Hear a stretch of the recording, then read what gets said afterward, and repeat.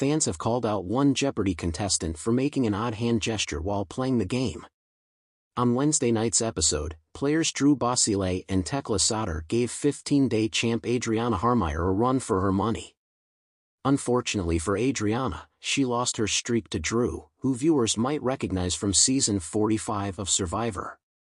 By the end of the Double Jeopardy round, Drew was in the lead with $23,600, Telka in second with $10,600, and Adriana with $9,300.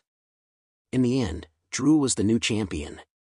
However, fans noticed Drew continuously pointing to the clues on the huge blue board during the first portion of the game. After the first commercial break, the former TV personality stopped his hand gesture, which convinced fans that producers told him to stop. Stop so abruptly. Viewers shared their thoughts on a Reddit forum dedicated to the long-running U.S. game show. One person said that they like Drew, he seems like a goofball. I wonder if they asked him to stop pointing at the clues after the first break. Another replied, he stopped pointing so abruptly, I think they stopped taping even before the first break to tell him to stop. That was bothering me so much for no good reason, a third admitted. That was annoying, someone else agreed. Jep's new champ. Within the last 2 years, not one player was able to last 15 games. Adriana had won a whopping $349,600 throughout her streak. Although she would make a return in the Tournament of Champions, Adriana seemed disappointed at her loss. As the camera panned to the 3 contestants, Drew shook Telka's hand and turned to Adriana to shake hers. However, she took a brief second to reach her hand out. During the segment where the contestants shared a fun fact about themselves, Drew discussed his time on Survivor. I lasted 23 days of 26 with no shelter or food, which affected the noggin a little bit, but I'm hoping to be back on course for Jeopardy. Host Jennings was curious to know how being on Survivor compared to competing on Jeopardy. Survivor is hard on the body, but Jeopardy is hard on the mind, so I'll tell you after, he joked.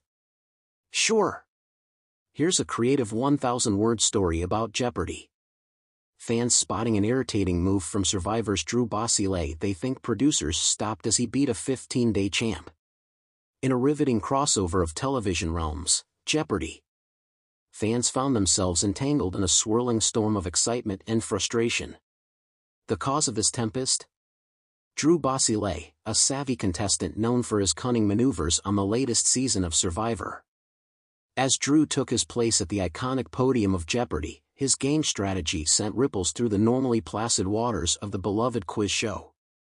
Drew Basile, with his tousled hair and an air of unshakable confidence, was no stranger to the intensity of competitive environments. Having weathered the physical and psychological storms of Survivor, he brought a unique edge to Jeopardy, a cerebral battleground where the sharpness of one's mind was the ultimate weapon. But it wasn't just his knowledge that had viewers buzzing, it was his strategic gameplay that ruffled feathers. From the moment Alex Trebek's successor introduced the contestants, there was a palpable electricity in the air. Drew's opponents, including the reigning 15-day champion, Samantha Lewis, exchanged nervous glances. Samantha, a poised and meticulous player, had established herself as a formidable force, her streak earning her the admiration of fans across the nation. But Drew was undeterred, his eyes gleaming with the thrill of the challenge. The game began with the usual cadence of questions and answers, but it soon became apparent that Drew was employing an unconventional approach. Rather than adhering to the traditional method of selecting clues in a linear fashion, he adopted the forest bounce technique, hopping across the board with a calculated randomness that left his opponents scrambling to keep up. This strategy, designed to throw others off their game, was a familiar tactic to Survivor fans but felt jarring in the structured world of Jeopardy. As the game progressed, Drew's movements grew more erratic. He would pounce on daily doubles with the ferocity of a predator, wagering large sums with an almost reckless abandon. His confidence seemed boundless, his every move calculated to maximize his lead and destabilize his competitors. While some viewers admired his audacity, others found his approach irritating, a disruption to the game's decorum. The Jeopardy fan community, a passionate and vocal group, took to social media to voice their discontent. Drew Basile is turning Jeopardy into a survivor challenge, tweeted one frustrated viewer. Another lamented, "Where's the respect for the game? This isn't the island, Drew." But amidst the clamor, a subset of fans defended Drew's strategy, arguing that his unorthodox methods were a legitimate part of gameplay. "He's playing to win," a supporter posted. "Isn't that what Jeopardy is all about?" The debate raged on, each side fervently advocating for their perspective. Behind the scenes, Jeopardy producers monitored the situation with a mix of intrigue and concern. They had anticipated that Drew's presence would generate buzz, but the extent of the controversy was unexpected. It was clear that his tactics were polarizing the audience, and the show's integrity was paramount. Quietly, they began to consider how to address the situation without compromising the essence of the game. As Drew's lead over Samantha grew, the tension in the studio became palpable. Samantha, though visibly frustrated, maintained her composure, her responses crisp and precise. Yet, it was evident that Drew's strategy had thrown her off balance. The final round approached, and Drew held a significant advantage. The climactic moment arrived with the final Jeopardy question, and as the contestants scribbled their responses, the studio fell into a hushed silence. When the answers were revealed, Drew emerged victorious, his bold wager catapulting him to an impressive win. The studio erupted in applause, but the reaction online was more divided. While some lauded his performance, others decried it as a corruption of the game's spirit.